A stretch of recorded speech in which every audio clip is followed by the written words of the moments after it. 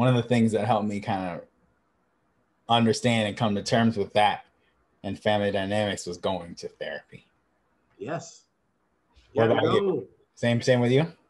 Gotta go, man. People say they put this stigma. They put this weird thing on it, like it's weird. Oh my God, you went to counseling? Right. You know, and there was it's interesting because this is an interesting conversation. I was having all these struggles, and a friend gave me a book, and the book talked about Al-Anon. Actually, don't know what that is. Al-Anon. What's that? So everybody's familiar with Alcohol Anonymous, right? Alcoholics Anonymous. Well, Al-Anon is a group. It's kind of a spinoff, and so Al-Anon is people that go to Al-Anon. It's for the family members. Yes. I know. Yes. I did have this talk with somebody.